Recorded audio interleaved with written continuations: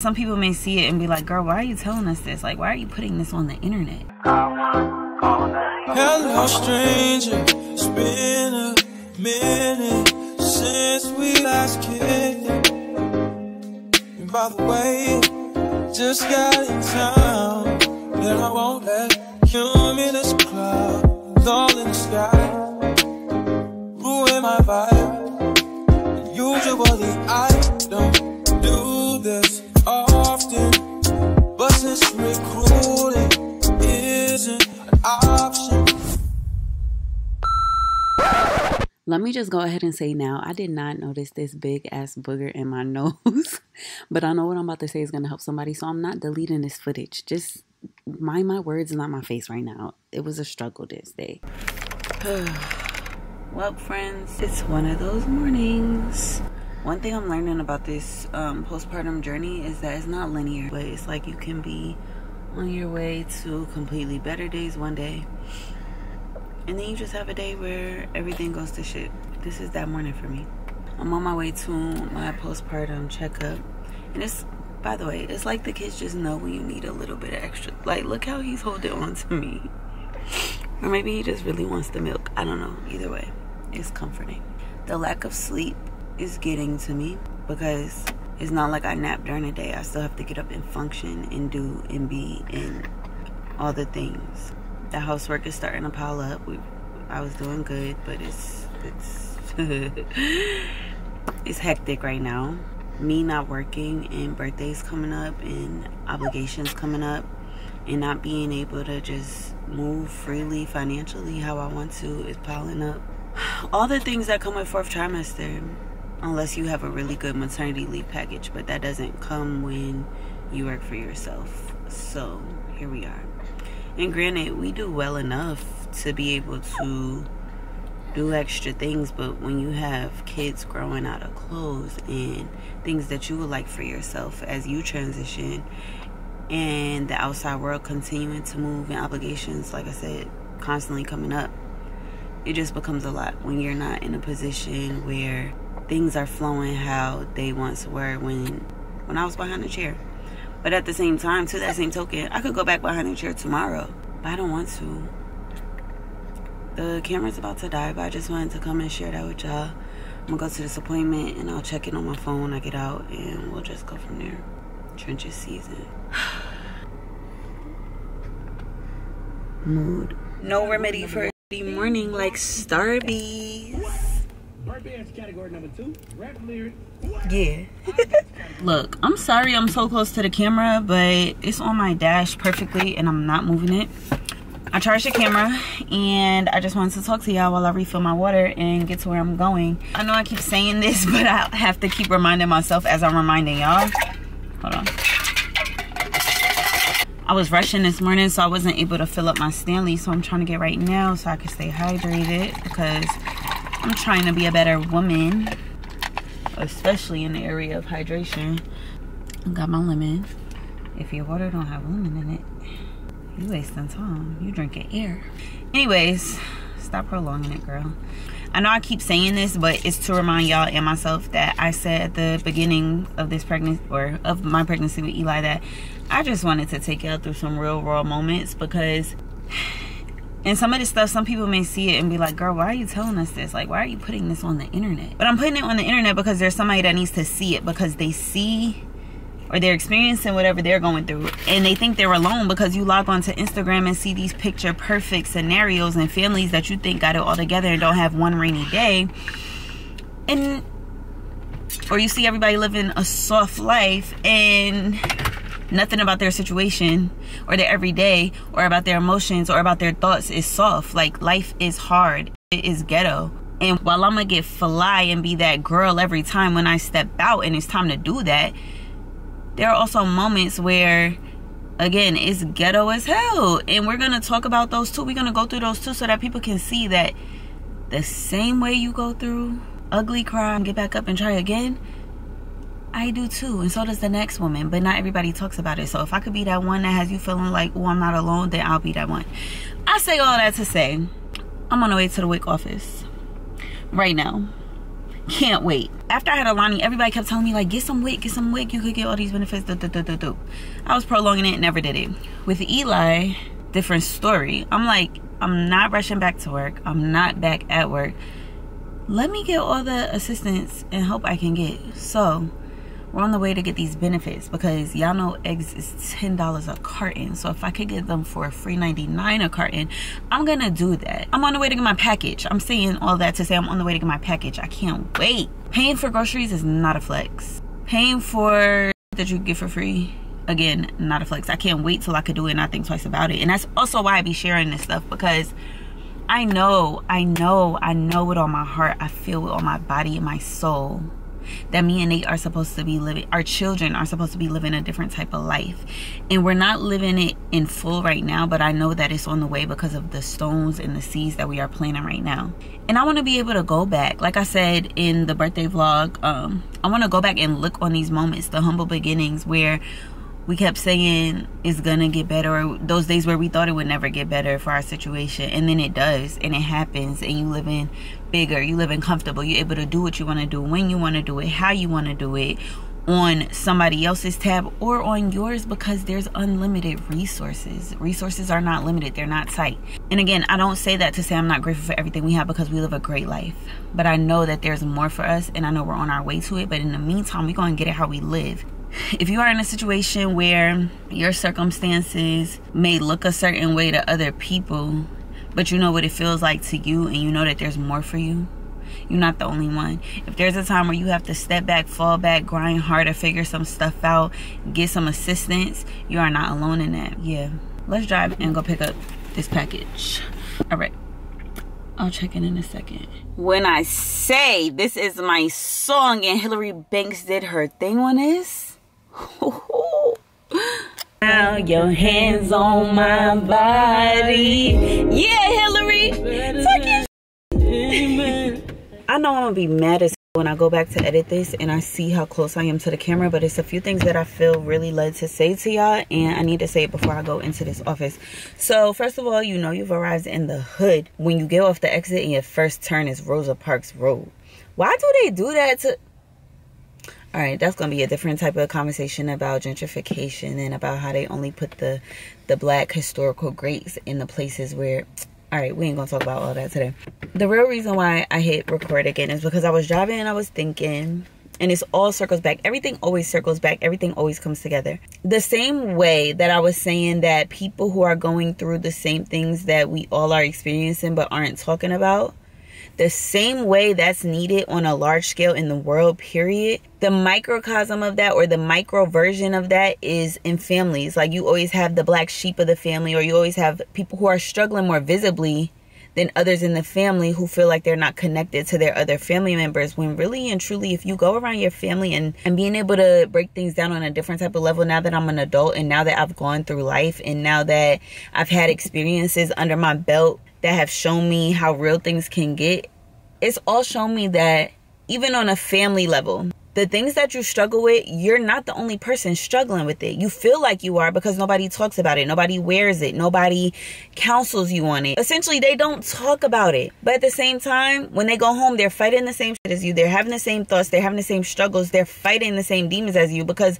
let's be real, generational curses don't just pick one person. Generational curses pick bloodlines. So best believe the same way that you struggling with so-and-so, Aunt Jackie over there is struggling too, but she just putting on lipstick and a cute face and not talking about what's behind the cute face and what she doing when she take that makeup off at the end of the night. So I know that I was given this platform for a reason, and that's to show duality, to show that you can live your life and you can be a great mom, to show that you can have spiritual encounters and still turn around and struggle and wonder if what you just experienced was even real. But then you get to a point where you know what you know for yourself, that is no way that it can't be real, because only God. I'm not going to start preaching, but I say all of that to say another reason why I'm not rushing back behind the chair is because I know that I was given this platform to be that. No step in my path was laid by mistake. I had to go to counseling school because I had to learn how to talk to people and empower them, and to be able to listen and to be able to draw out things in people that they don't even realize are there. I know that I had to go the cosmetology route because there was somebody that was going to be watching a hair video that felt led to the real message and the real reason why they started watching and didn't even realize that was the reason. I was led to hair because there were clients that I needed to encounter on a personal level so that I could get what I needed on my path and they could get what they needed on theirs. But now I'm just in a place where I know that what I'm supposed to be doing and what I've been doing, what I've always wanted to do, are those things that are still going to be done in this new level of life, but it's meant to be on a bigger scale. And I cannot do that if my time is being spent on a one-on-one level in exchange for services where I'm breaking my back, not because I don't love it, but because I'm being called to more. If you feel like I'm talking in riddles, what I'm saying is that I feel like I need to stay the course of creating, stay the course of sharing my journey, because that's where I'm being called to right now and from here on out.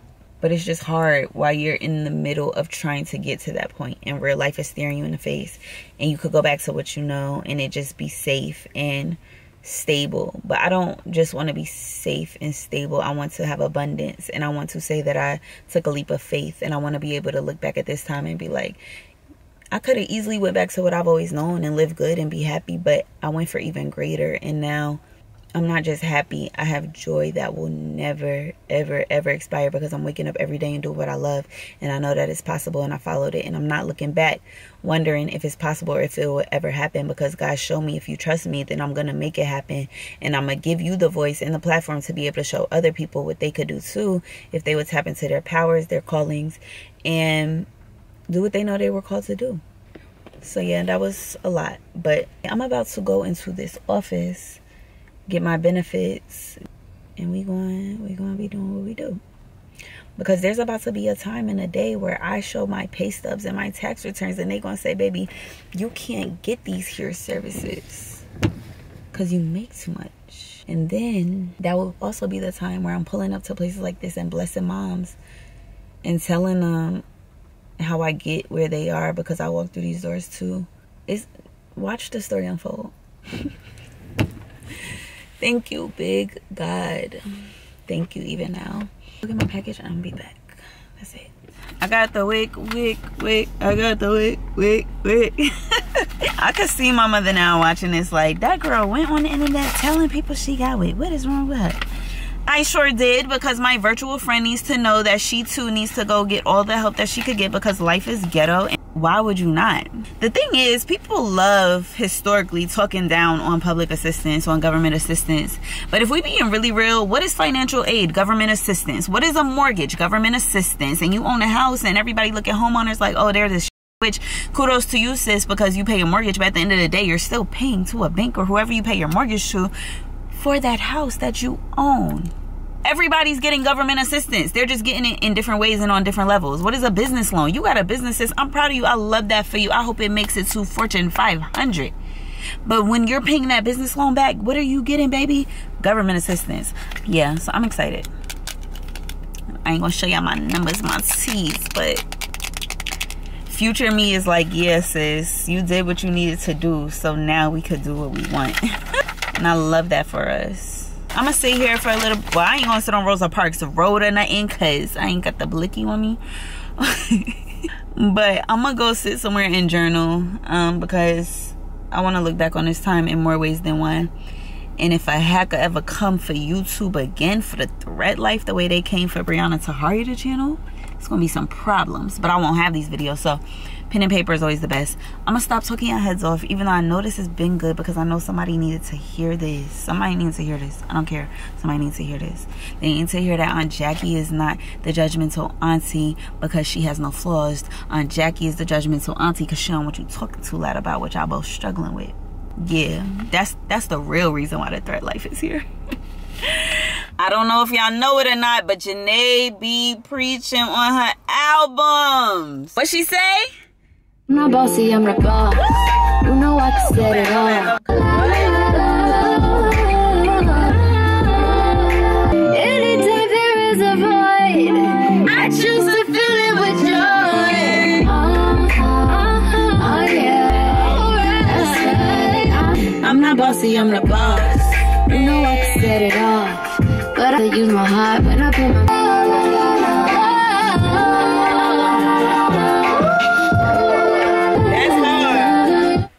So I called to check on Eli and he was sleeping, which I love for both of us. I wish I was sleeping. Got some extra time, so I'm gonna get a polish change on my toes because, and I would show y'all, but it's so trifling that I'm actually embarrassed. I know I said I'm showing y'all the trenches, but at some point there has to be bounds. That's OD. Like, it's bad. So yeah, I'm about to get this fresh white on my toes to match the fresh almond Frenchies. I got my nails back. I got them super short. I got some mom nails. And I got an almond shape looking like it's giving grandmother, but that girl. Yeah, it's time to just start getting my life back in order piece by piece. I got a few things that I want to do concerning getting my life back in order, i.e. getting my tags done on my car that expired a long time ago. I need to renew my cosmetology license even if I never step foot behind a chair again. I think I just want to keep it current. I want to get a care kit for my car that I keep in here so I'm not walking around ashy all the time. Like, keep your essentials in the car. Even if you had to come to the car half undressed, like y'all saw in the last vlog, like you have a kit in the car full of stuff. So I need to do that eventually. So yeah, let's go get these toes done. This is a chatty vlog, but I feel like the chatty ones give some people what they need. It's okay. It's all right. Stay with me. I promise we going somewhere.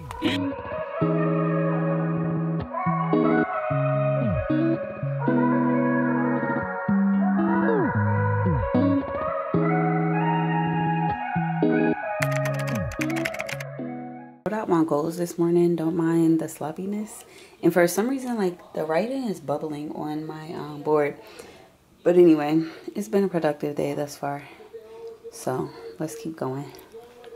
What's up, y'all? Today is Monday, March 27th. We just finished doing a restock of the groceries, so about to take y'all on that for a little bit. We're cooking tonight. We exercised today. Alani got to school on time. Things are moving along today, okay? We love to see it. It's all because why? Well, because what happened last night? So Alani has been transitioning to her big girl bed, which I'm sure she'll be glad to show y'all in a little bit. And last night, Nate kept saying, well, Alani kept saying, Mommy, I want you to sleep with me. I want you to sleep with me. So Nate was like, go in there and sleep with her. But I was like, I do not want to sleep in a toddler bed tonight. But when I say that was the first pretty much full, of course I woke up out of habit, but pretty much full night's sleep I've had in a long time. Like, at the end of pregnancy, I couldn't sleep all night. Of course, now we don't sleep all night. And oh my gosh, Nate was on Eli duty. I was in the room with Alani. And when I say I was knocked out, I was able to sleep on my boobs and my stomach. So when I woke up, I was ready to do it, okay? Here's Dad and Eli. Eli, say what up to the set. Say what up, my boy. I did miss my baby last night, but it was much needed. You want to say what's up to the folks? Look. Hi, son. Hi, son. How you doing today? How you feeling? You feeling good? Yeah, you're smiling. Hi. What's up? You trying to wave? Huh? Say what it do, folks. What it do? So if y'all know I be trying to time myself to do everything. So we timed ourselves in the grocery stores, and now I set a 30-minute timer to clean out the fridge and put the groceries away. But I stopped to go get the camera because I'm like, why are you not vlogging? What are you doing with your life? So I'm kind of thrown off. But we're going to keep going. Also, by the way, I know we was talking Wick Talk the other day. Today was my first time grocery shopping with Wick. And I'm thinking, okay, that's going to knock off a good $50 every time I go in the store. I was wrong. The first store I went in, the total was $316 at first. Wick only knocked it down to like $306. Womp womp. Then I went to Publix. The total was originally like 70 something. And Wick only knocked it down $19. We living in the Matrix, Nate? Clearly. Let's get into it.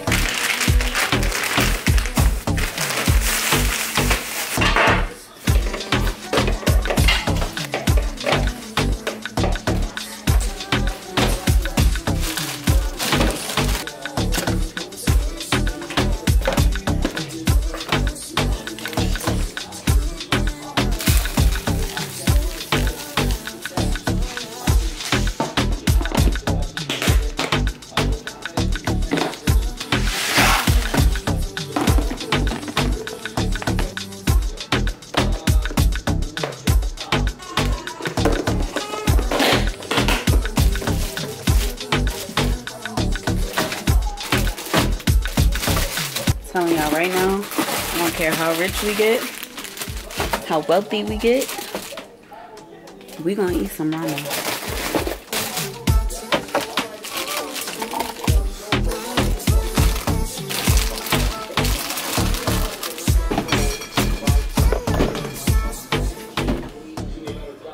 I just realized I told y'all I was cooking dinner and then did not come back for none of the process, but nothing too crazy. One of my favorite quick, easy meals to make. This took 20 minutes.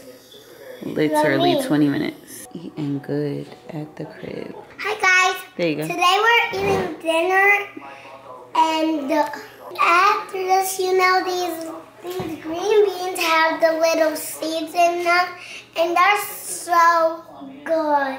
We're about to eat our dinner. We're talking YouTube.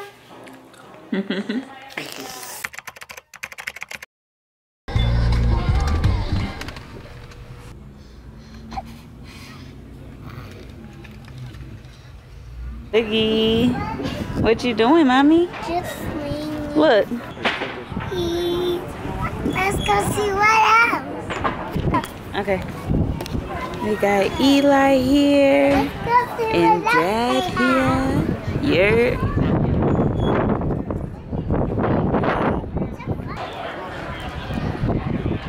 You gonna take a picture with us?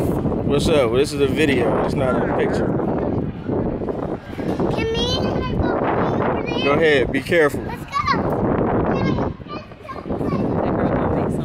Every single time, right? Social butterfly. How you feeling? Sunlight. Y'all know we was at Camp North in last vlog before last, and we decided we wanted to bring the kids out this time. It's really windy, which keeps making Eli go. But they're enjoying it. So when it was rain in the house, and I opened the door and put him outside, he was up and got quiet, fell asleep, woke up, he's been chilling ever since. So it's a good day. And meanwhile, Bug out here, she learning to conquer her fears and whatnot. So she over there, she jumping off and stuff, all types of stuff. We outside.